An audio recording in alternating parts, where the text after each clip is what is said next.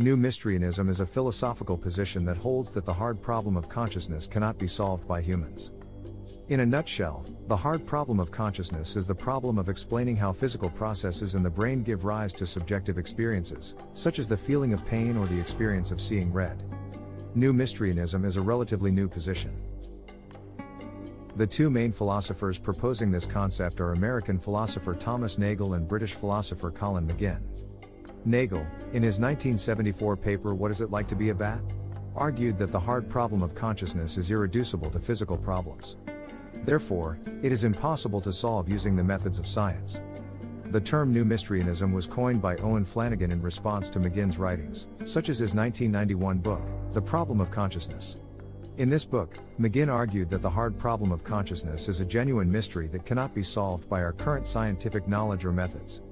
He asserts that the human mind is incapable of comprehending itself entirely. He compared the hard problem to the problem of explaining how a computer program can be said to be creative or intelligent. He asserted that these are problems that we may eventually be able to solve, but they are not problems that we can solve right now. The New Mysterianism is a form of non-reductive physicalism. Non-reductive physicalism is the view that the mind is a physical phenomenon, but that it cannot be fully explained in terms of physical processes. The New Mysterians argue that the hard problem of consciousness is a consequence of the non-reductive nature of the mind. New Mysterianism is influenced by a number of other philosophical positions. One is dualism. This is the view that mind and body are two distinct substances. Another is idealism, which is the view that reality is ultimately mental. Lastly is panpsychism. This view holds that all things, including inanimate objects, have some degree of consciousness. There are several arguments that have been put forward in support of New Mysterianism. One argument is that the hard problem of consciousness is a conceptual problem, not a scientific problem. This means that it cannot be solved by simply gathering more data or developing better scientific theories. The New Mysterians argue that our concepts of the mind and the brain are too limited to allow us to solve the hard problem. Another argument for New Mysterianism is that the hard problem of consciousness is an epistemic problem. This means that it is a problem of knowledge. The New Mysterians argue that we do not have the knowledge or the cognitive abilities necessary to solve the hard problem. Emergence, the phenomenon whereby new properties arise from the interaction of simpler components, is another argument made for this philosophy and, as we will see, to argue against it as well. In the case of consciousness, the new property is subjective experience, which arises from the interaction of physical processes in the brain. However, the relationship between physical processes and subjective experience is not well understood, therefore, it is possible that it is impossible for us to fully understand. The problem of ineffability, meaning that it is impossible to put into words what it is like to have a conscious experience, is another argument made by supporters. They contend that because subjective experiences are private and cannot be shared with others. Finally, the New Mysterians argue that the hard problem of consciousness is an ontological problem. This means that it is a problem about the nature of reality. They argue that the hard problem arises from the fact that consciousness is a fundamentally different kind of thing than physical matter. New Mysterianism does have substantial criticisms leveled at it though. It has been criticized by some philosophers who argue that it is a form of intellectual laziness, of intellectual surrender. Critics think that this is an unsatisfying and pessimistic view. They contend that while the hard problem of consciousness is simply too difficult to solve right now, it is quite possible that it will be solved in the future with the development of new scientific theories. Other critics of New Mysterianism say that it is not a coherent position. They argue that if the hard problem of consciousness is really irreducible to physical problems, then it is impossible to know that it is irreducible.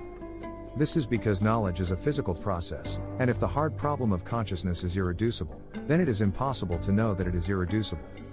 Some harsher critics make the argument that it is based on a misunderstanding of, or intentional ignorance of, the nature of science. These critics state that science is not limited to describing physical properties. It can also describe subjective experiences, such as pain. For example, psychology studies subjective experiences such as pain and emotions. Others say that New Mysterianism is based on a false dichotomy. The argument assumes that there are only two possibilities. The assumption is that either qualia can be explained in terms of physical properties or they are irreducible and mysterious. However, there is a third possibility, that qualia are emergent properties. Emergent properties are properties that arise from the interaction of more basic properties, but they are not reducible to those basic properties. One of the most prominent critics of new Mysterianism is Daniel Dennett. Dennett argues that the hard problem of consciousness is not a real problem. He argues that qualia can be explained in terms of physical properties, such as the firing of neurons in the brain. Another critic of new Mysterianism is David Chalmers. Chalmers agrees that the hard problem of consciousness is a real problem, but he disagrees that it is unsolvable. He argues that the hard problem can be solved by a combination of physicalism and dualism. In weighing the pros and cons of new Mysterianism, we should consider that the hard problem of consciousness is not the only problem that arises in the philosophy of mind. There are other problems, such as the problem of free will and the problem of personal identity. These questions are also difficult to solve.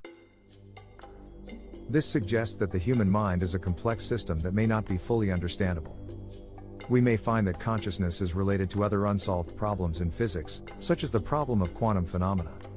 This suggests that consciousness may be a fundamental problem that cannot be solved without a major breakthrough in physics. This is actually close to my personal take on this debate. Finally, it is worth noting that the hard problem of consciousness is not a problem just for philosophers to worry about. Scientists, artists, and religious thinkers have all grappled with the mystery of consciousness. This suggests that consciousness is something that is deeply human. As such, it will continue to be a source of fascination and debate for many years to come.